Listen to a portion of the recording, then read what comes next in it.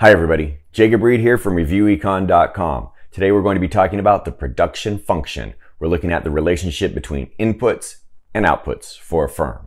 If after watching this video you still need a little more help, head over to ReviewEcon.com and pick up the Total Review booklet. It has everything you need to know to ace your microeconomics or macroeconomics exam. Let's get into the content.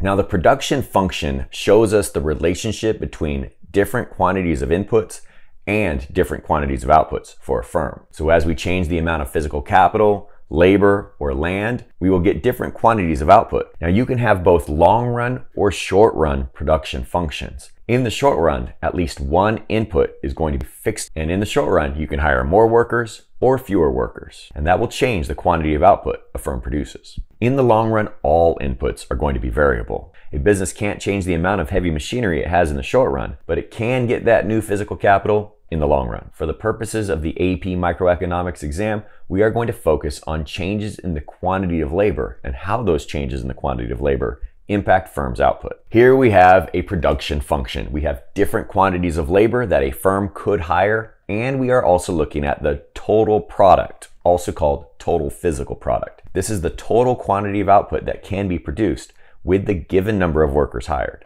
If this firm hires one worker, it is going to produce 10 units of output. Hiring a second worker will give us a total of 25 units of output. And if we hire a third worker, we are going to get a total of 36 units of output. A fourth worker gives us 46 units of output, and a fifth worker gives us 50 units of output. But if this firm hires a sixth worker, we are going to reduce production, bringing us down to 48 units of output. Now, this production function is for a fictitious firm, but it's helping us understand what a production function is. And if we go ahead and graph out the total product curve for this firm, we see different phases of production as more workers are hired. At low quantities of workers hired, each additional worker is going to increase the total product at an increasing rate. We call that increasing marginal returns, or increasing returns for short. Then we reach a phase where increasing the amount of workers hired will still increase the total product, but it will increase at a decreasing rate. We call that diminishing marginal returns, or diminishing returns for short. Finally, as we hire more workers, total product will begin to fall, and we call that phase negative returns. Now, as you should already know in regards to microeconomics, totals are important and they show up on your tests, but marginals are more important. So we're going to go ahead and take a look at marginal product. Marginal product is the change in the total product divided by the change in the quantity of labor. Now, on this table, we have the change in the quantity of labor always being 1. We're just looking at the impact of hiring one more worker. And that is most often the case on the AP Microeconomics exam. So most of the time, you won't have to divide by the change in the quantity of labor, because the change in the quantity of labor will just be 1. And so the formula for the change in the total product is the new total product as a result of hiring this additional worker minus the old total product. Hiring that first worker, the total product goes from 0 units of output to 10 units of output. That's a marginal product of 10 units. Hiring the second worker increases our total product by 15 units of output. That's a marginal product of 15. The third worker has a marginal product of 11 units. The fourth worker has a marginal product of 10 units. That fifth worker, a marginal product of 4 units.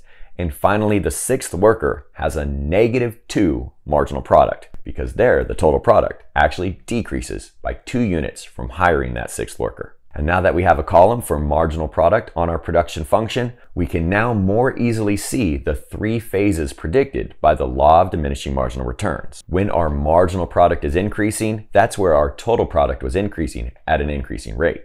And we call that increasing returns. Then the marginal product begins to decrease, but is still positive.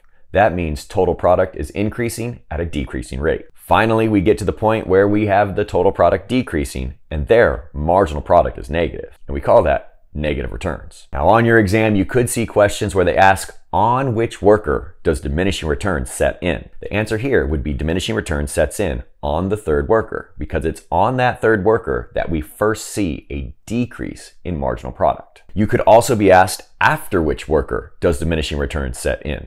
If that's the question you are asked, the answer would be the second worker. So make sure you read these questions carefully to ensure you identify the correct number. When we put it on the graph, at low quantities of workers, the marginal product will be upward sloping. There we have increasing returns because marginal product is rising. When marginal product is at its peak, diminishing marginal returns sets in, and hiring more workers will cause our marginal product to fall. And when that marginal product crosses the x-axis, that's where we have negative marginal returns. Marginal product is negative and total product decreases. And so total product is at its maximum where marginal product is 0. So why is it that we get that upward sloping portion of the marginal product curve? Well, increasing marginal returns comes from specialization. That means tasks within a business are divided between workers, and each worker gets very good at their individual task. Imagine we have a pizzeria with just one chef or cook. And in order to make a pizza, we have 4 different tasks. The dough must be made, the sauce must be cooked,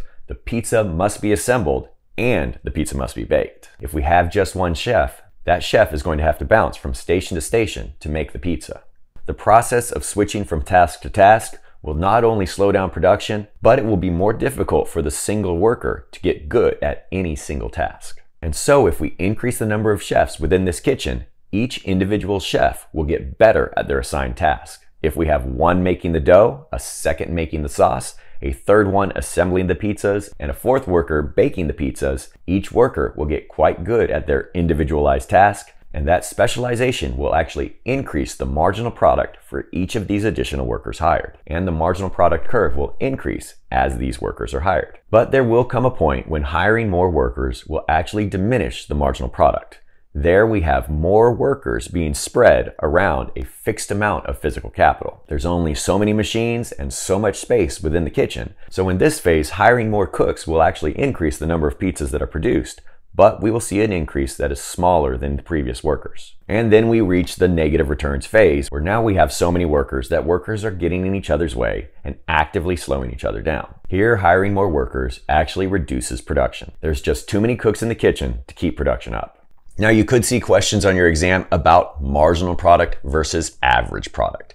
The average of anything is the total of that thing divided by the quantity. Here we're going to take the total product and divide it by the quantity of workers that are hired by the firm. We're going to add another column to our production function here to find our average product for each of these workers. We're going to take the total product and divide by the quantity of workers hired. So that first worker has a total product of 10 divided by one worker gives us an average product of 10. But if we hire 4 workers, we have a total product of 46. That's an average of 11.5 units of output per worker hired. And you'll notice that whenever the marginal product is greater than the average product will be rising. But when that marginal product is less than the average product will fall. And we will see that relationship when we graph it out as well. As long as that marginal product curve is above the average product curve, the average will be rising. And that's because the marginal is the value of the next piece. As long as the next piece is greater than the average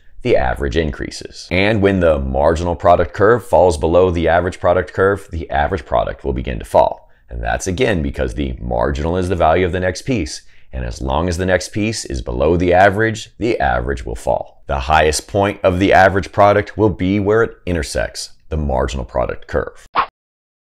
The final thing we're going to talk about is the marginal cost of labor. The marginal cost of labor is the wage that workers are paid divided by the marginal product of those workers. So the money that workers are each paid divided by the marginal product of those workers will give us the marginal cost of the units those workers produced. So if we put back up our production function and add a marginal cost of labor column, we can calculate our marginal cost of labor. And if the wage for these workers is $60, we can take that $60 and divide by the marginal product. And that will give us the marginal cost of the output for each of these workers. Now, we're not going to calculate the marginal cost of that 6th worker's output because a rational firm would not hire that worker since they have a negative marginal product. In order to graph the marginal cost curve, we're actually going to add back in our total product numbers there and graph those 2 columns on the price and quantity axes of our graph. So when we put it on the graph, the marginal cost of labor should look something like this. At low units of output, the marginal cost will begin to fall, and that is because of specialization. It's the same reason why we saw marginal product increase at low quantities of workers. Then at the minimum point of our marginal cost curve, we're going to see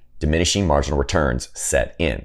Producing more units of output, we'll see an increasing marginal cost. and that's because of diminishing marginal returns. Now on this graph, we're not going to see negative marginal returns because no rational firm would hire those workers, and we can't get additional units of output produced. Later on in this unit, we will talk more about the average variable cost, but for now, we're going to look at the average variable cost of labor. We're going to take the total number of workers times the wage they are paid and divide it by the total product of those workers. There are the numbers for our average variable cost of labor, and when we graph it out, we're going to see that the average variable cost of labor has a similar relationship to marginal cost as we saw with average product and marginal product. Now, if we take a look at the marginal product and average product curves and compare them to the marginal product of labor and the average variable cost of labor curves, we will see that they are flipped upside down versions of each other. When the marginal product is rising, the marginal cost of labor will be falling.